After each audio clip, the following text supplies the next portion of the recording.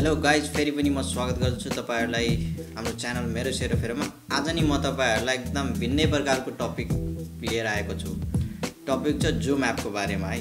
यो यति राम्रो लाग्यो कि मलाई यो एप भर्चुअल कन्फरेन्स कल गर्नको लागि चाहिँ एकदम राम्रो छ यो एप। विशेष गरी अरु धेरै एपहरु पनि छन् है बजारमा, जस्तै मेसेन्जर छ, भाइबर छ, व्हाट्सएप छ हैन, गुगलको आफ्नै एप छ, अनि चाहिँ माइक्रोसफ्टको पनि आफ्नै एप छ, धेरै एपहरु छन्। तर पनि यसमा के विशेषता मलाई खास लाग्यो भनेपछि यसमा एचडी क्वालिटीमा लो इन्टरनेट स्पिडमा चाहिँ एकदम मजासँग स्मुथली हैन भिडियो कन्फरेन्स कल गर्न सकिन्छ। जस्तै हामीले मेसेन्जरमा, व्हाट्सएपमा, भाइबरमा सीमित व्यक्तिहरुले मात्र भिडियो कन्फरेन्स गर्न सकिन्छ भनेपछि जुममा चाहिँ नि एकदम धेरै मात्रामा 10, 15, 20 हजार 100 सम्म, 1000 त नभनौँ है, त्यति बेलासम्म ट्राई गरेको छैन मैले।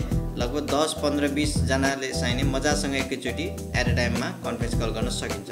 हस् त, ढिलो नगरिकन हामी सिधै जुम एपको बारेमा केही सानो जानकारी कसरी युज गर्ने त्यसलाई भनेर हामी सानो जानकारी लिन गइरहेका छौँ। हस् त, हेर्नुहोस् यो मेरो भिडियो। यो तपाईले न्यू मिटिङ भन्ने अप्सन देख्नु भएको होला। तपाईले होस्ट पोइन्ट अफ भ्यूले जानु भयो भने न्यू मिटिङमा क्लिक गर्नुस् हैन।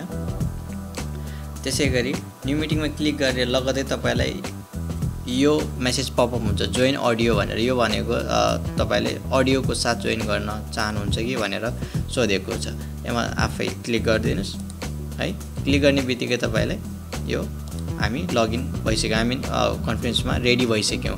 यसमा अहिले भिडियो आइरहेको छैन किनभने मैले यहाँ चाहिँ नि स्टार्ट भिडियो र स्टप भिडियो तलको जो अप्सन छ यहाँ चाहिँ नि स्टार्ट भिडियो र स्टप भिडियो भन्ने अप्सन छ, मैले स्टप भिडियो गरेको छु। त्यस कारणले गर्दाखेरि यसमा मेरो भिडियो डिस्प्ले भइरहेको छैन है।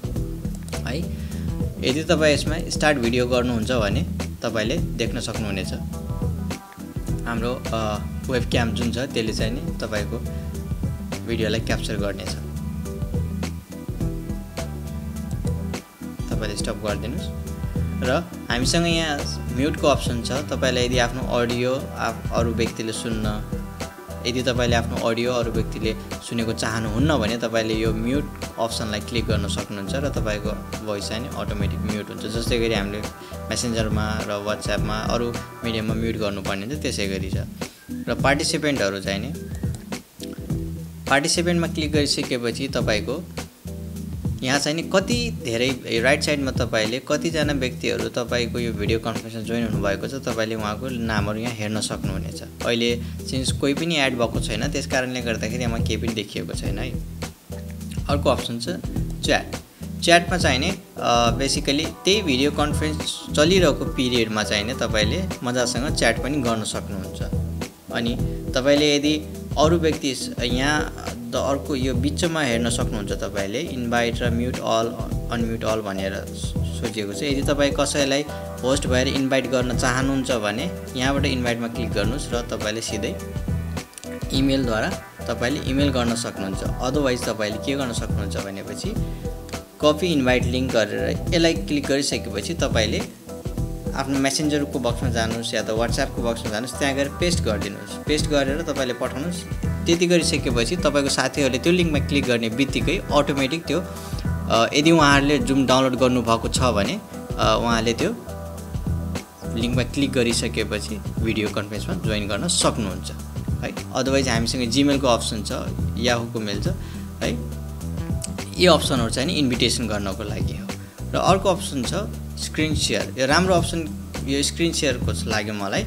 यसमा चाहिँ नि हामीले यदि कुनै प्रेजेन्टेसन देखाइरहेको छ, मिटिङ गरिरहेको छौं भनेपछि तपाईले यदि आफ्नो साथीहरुलाई आफूसँग भएको प्रेजेन्टेसन देखाउन चाहनुहुन्छ भने तपाईले इजिली आफ्नो स्क्रिनलाई शेयर गर्न सक्नुहुन्छ। अर्को मलाई मैले फिल गरेको के छ भने चाहिँ तपाईको लो इन्टरनेट स्पिडमा पनि यो जुम एपले चाहिँ नि एकदम राम्रोसँग काम गर्छ। जस्तै फेसबुकलाई चाहिँ नि यदि तपाईले भिडियो कल गर्नु पर्यो भने एकदम हाई स्पिड इन्टरनेटको जरुरत पर्ने हुन्छ, तर जुम एपलाई चाहिँ नि त्यति हाई स्पिड इन्टरनेटको जरुरत हुँदैन है। तपाईले यदि स्क्रिन शेयर गर्नु भयो भने तल शेयरको अप्सन छ, मजासँग तपाईले आफूसँग भएको यो स्क्रिनलाई चाहिँ नि जस्तै मैले यो सबै चलाइरहेको थिएँ, यो स्क्रिन जे तपाईले चलाउनुहुन्छ सबै तपाईले शेयर गर्न सक्नुहुन्छ।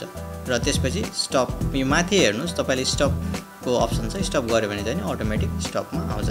र अर्को राम्रो कुरा के छ भने चाहिँ यो स्क्रिनलाई चाहिँ नि रेकर्ड गर्नु पर्यो। तपाईले रेकर्ड गर्नु पर्यो भनेपछि तपाईको सबै कन्भर्सेसनहरु प्रुफको रूपमा डेटाको रूपमा तपाईले यदि रेकर्ड गर्न मन लाग्यो भने तपाईले रेकर्ड गर्न सक्नुहुन्छ सिम्पल छ रेकर्डमा जानुस् मजासँग रेकर्ड भइरहन्छ तपाईको जबसम्म भिडियो चलिरहन्छ त्यसपछि चाहिँ नि स्टप गरिदिनुस् स्टप गरे लगतै तपाईको भिडियो सेभ हुँदैन यो भिडियो हेर्नको निमित्त तपाईले यो कन्फरेन्स कललाई एन्ड गर्नुपर्ने हुन्छ र यो अटोमेटिक MP4 फर्मेटमा सेभ भएर बसेको हुन्छ अडियो सहित यो सेभ भएको हुन्छ राम्रो कुरो र त्यसैगरी रिएक्सनको पनि अप्सन छ हस् यो सबै थियो हल्का मोटामोटी रूपमा जुमलाई कसरी चलाउने भनेर है यदि तपाई पार्टिसिपेन्टको रूपमा युज गर्न चाहनुहुन्छ भने तपाईलाई कुनै साथीहरुले इन्भिटेसन दिएको छ कसरी युज गर्ने छ भने त्यसमा धेरै गाह्रो छैन तपाईले जुम एप डाउनलोड गर्नुस् साइन इन गर्नुस् है गुगलबाट भयो भने फेसबुकबाट भयो भने त्यसमा साइन इन गर्ने जसरी हामीले अरु